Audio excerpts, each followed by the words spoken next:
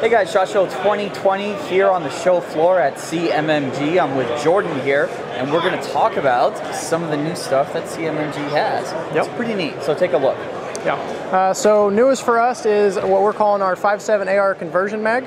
I'll say 5.7 is really picking up steam the last month or two. We've already been, we've been on this bandwagon for a long time. I'll say our Mark 57 platform we released, it was in May of 2018, I believe. Okay. And it uses a delayed blowback upper receiver in action. But normally it uses an FN 5.7 mag. I'll say that was what was available at the time.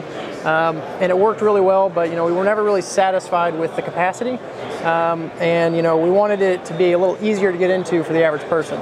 So what we came up with is this 5.7 AR conversion mag, and it works with an unmodified AR-15 lower. I'll say standard spring, standard buffer, no modifications, and you just pick up our upper receiver group, or we sell it as bolt carrier group and barrel combos. You can build it yourself if you want.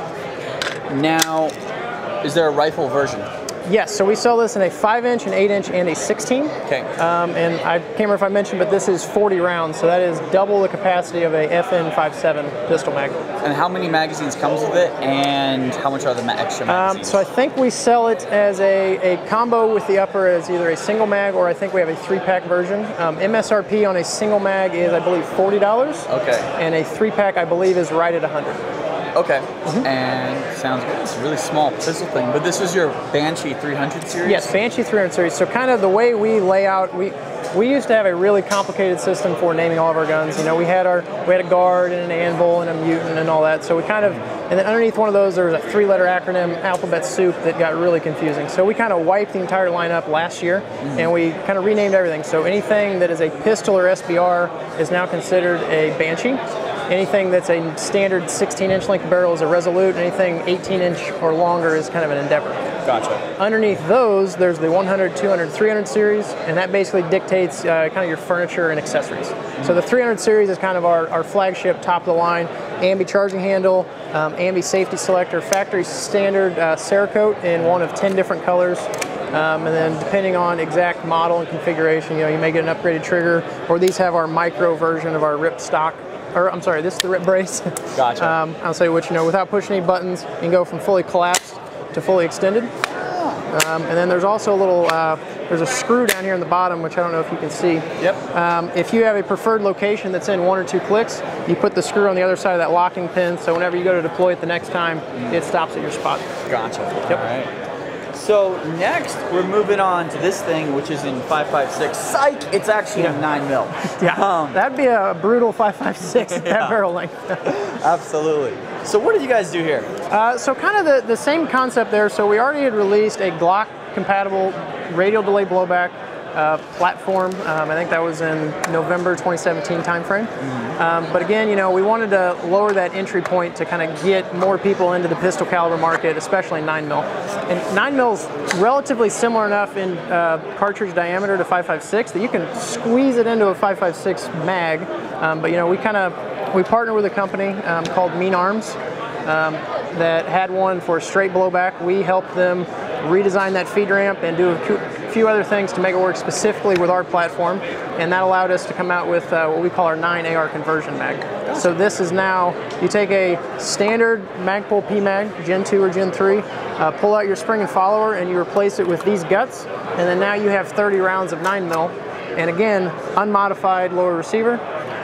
So it's especially handy if you have an NFA item like an SBR or a registered full auto. I don't know if I mentioned that both of these are cut. So if you have a binary trigger that's dependent on an auto trip on your carrier, Gotcha. Or you have a drop-in auto sear, all that fun stuff, these are compatible and these will run. Question, for people with legacy 9mm AR-15s, the older Colt 9mm and any other thing, can they just take their upper, and because I know some of them have different magazine wells for previous 9mm rounds, can they just take that upper, or just buy that upper, buy your magazine, and then use whatever lower they want? No. So because of our delayed blowback system and the way it works, this does not have an ejector on it. The 9mm one does not have an ejector on it. So a normal straight blowback 9mm has a fixed ejector, and that's kind of important. So yeah, like I said, the company that we partnered with, their original was a fixed ejector version for straight blowback. Gotcha. So this magazine is only useful in the CMMG version? Yes. Okay, that's very important clarification there. Yep. MSRP for both of these? I believe I think these are right around $12.99, but don't quote me. I am awful at keeping up with MSRPs. Our website is accurate, and I am not.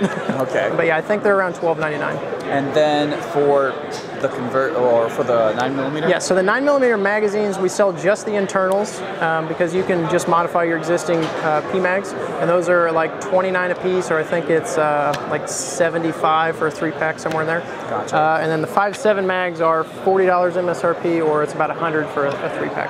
Gotcha. All right, and then we have another one right here. You have a 10mm. Yes, so this one goes to 10. Yeah, so again, we developed that radial delay blowback system a few years ago, specifically for our 45 ACP that we released with Glock mags. And that really allowed us to go into some other calibers that you can't really do with straight blowback. So we developed that system, like I said, on 45 out of necessity. It wasn't just like, oh, we want something that's cooler and different. It was, we were trying to do a straight blowback and it didn't work. Like, recoil was so harsh, rounds literally jump out of the magazine. Can't really feed around that's not where it belongs. So, once we kind of figured out that radial delay blowback system, we kind of took it and then applied it to, pretty much anything we can. So we've done it in 9mm, 40, obviously 45, and then 10, and then 5.7 by 28. Gotcha. As well. Question: why couldn't you design a 10mm thing like for the PMAG where you have a drop-in piece there? So that's where so like I said, the 9mm is very similar in size to the 5.56. I think it's within like 10,000ths roughly. Okay. So you don't really have too many issues squeezing it into a 5.56. Yeah. But once you get up into the larger cartridges like 10mm, 40, 45, that's so much bigger that it's no longer really going to be a double stack. You're getting into weird like 1.5, and your swelling and everything is just, it's not going to work. Gotcha. All right. Well, thank you so much, Jordan. I really appreciate it. Absolutely. Outstanding. And MSRP on this guy? It is a little bit more. It is at, I think it's like $15.99. Yep. Thanks so much. We hope you have a good show and a successful 2020. Thank you. All right.